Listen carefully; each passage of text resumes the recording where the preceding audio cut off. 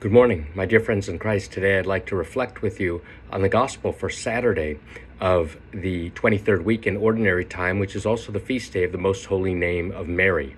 The feast day of the birth of Mary, of course, was celebrated on September 8th. Today is the 12th. Jesus said to his disciples, "A good tree does not bear rotten fruit, nor does a rotten tree bear good fruit. For every tree is known by its own fruit. For people do not pick figs from thorn bushes, nor do they gather grapes from brambles. A good person out of the store of goodness in his heart produces good, but an evil person out of a store of evil produces evil. For from the fullness of the heart the mouth speaks. Why do you call me Lord, Lord, but do not do what I command?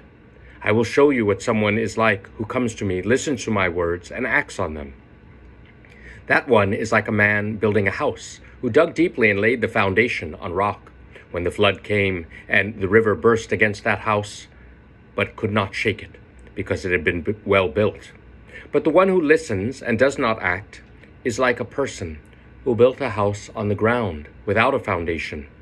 When the river burst against it, it collapsed at once and was completely destroyed." The Gospel of the Lord. Praise to you, Lord Jesus Christ. A good tree does not bear rotten fruit, nor does a rotten tree bear good fruit. For every tree is known by its own fruit. This is St. Luke's version from his Sermon on the Plain, Luke chapter 6, verse 43 and 44. St. Matthew also comments on this, saying every good tree bears good fruit and every rotten tree bears rotten fruit. St. Anthony of Padua, in his 8th sermon after Pentecost, also comments on this passage, and he uses this analogy of a tree to describe spiritual growth. If we want to grow up to heaven and bear fruit, and fruit that will last, the fruits of contemplation, then we need to begin with the roots. And he speaks of the roots of humility. We need to have deep and profound roots. And he says that he defines humility in this way: a man is what he is before God, and nothing more.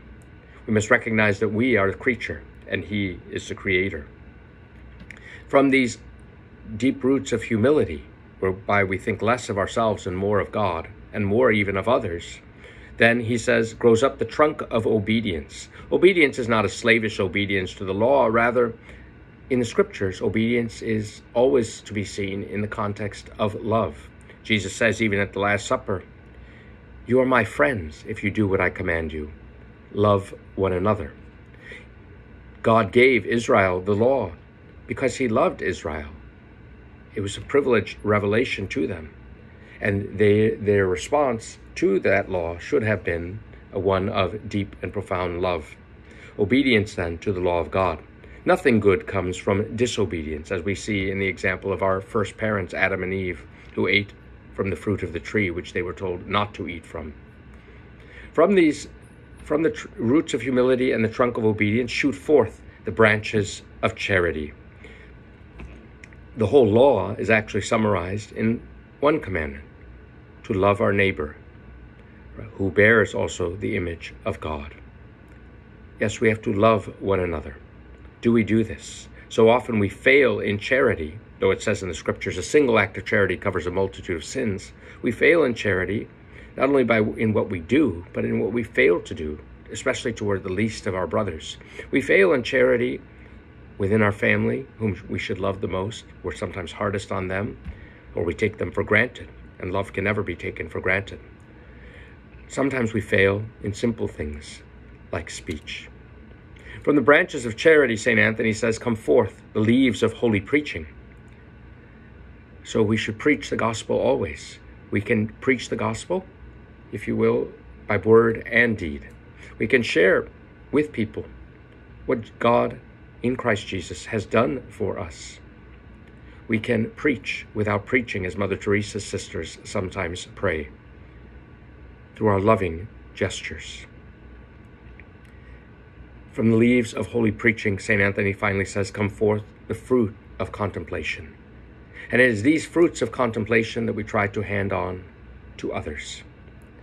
Every good tree is known, a good tree does not bear rotten fruit, nor does a rotten tree bear good fruit.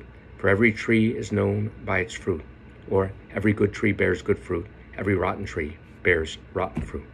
But if you know them by their fruits, then let us consider Blessed Virgin Mary. We celebrate today the feast of the holy name of Mary. We know her by her fruits. She remains a virgin, yet is fruitful. And the fruit that she bears for the world is our salvation, her Son, Jesus. She was humble. She was the lowly handmaiden of the Lord. She was obedient to God's word. She said, "Let it be done unto me according to your word." She showed charity. Think about how she came to the assistance of the couple at the wedding feast of Cana. She preached the leaves of holy preaching. She gave forth the leaves of holy preaching at the wedding feast of Cana.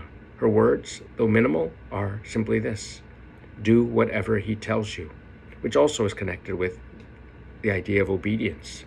And finally, she bore fruit, the fruit of her beloved Son, the blessed fruit of her womb, Jesus, the Savior. Yes, Mary was one who listened to the word of God and acted upon it.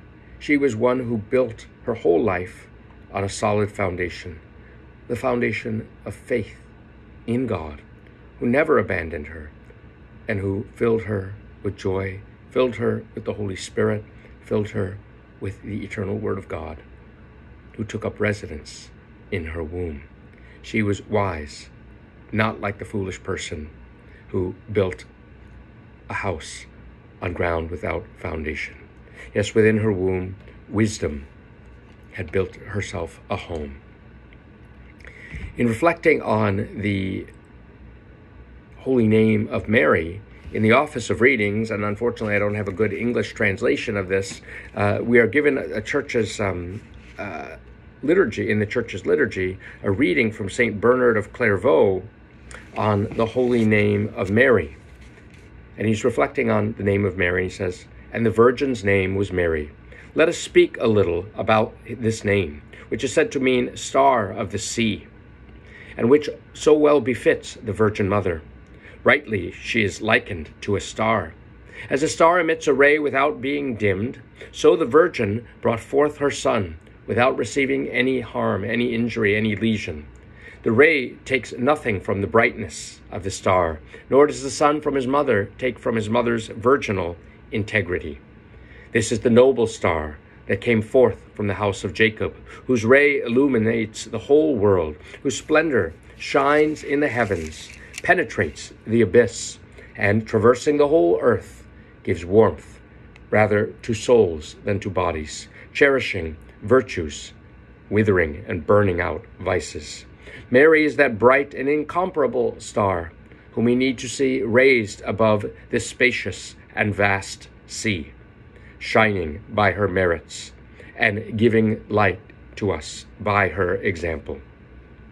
All of you who see yourselves amid the tides of the world, tossed by storms and tempests rather than walking on the land, do not turn your eyes away from this shining star unless you want to be overwhelmed by the hurricane, by the tempest. If temptation storms or you fall upon the rocks of tribulation, look to the star. Call upon Mary. If you are tossed by the waves of pride or ambition, calumny or envy, look to the star. Call upon Mary. If anger or avarice or the desires of the flesh dash against the ship of your soul, turn your eyes to Mary. If troubled by the enormity of your crimes, ashamed of your guilty conscience, terrified by dread of judgment, you begin to sink into the gulf of sadness or the abyss of despair, think of Mary. In dangers, in anguish, in doubt, think of Mary. Call upon Mary. Let her name even be on your lips, ever in your heart. And the better to obtain the help of her prayers, imitate the example of her life. Following her, you will not stray. Invoking her, you will not despair. Thinking of her, you will not wander. Upheld by her, you will not fall. Shielded by her, you will not fear. Guided by her, you will not grow weary. Favored by her, you will reach your goal, the safe harbor. And you will experience in yourself how good is that saying, and the Virgin's name was Mary.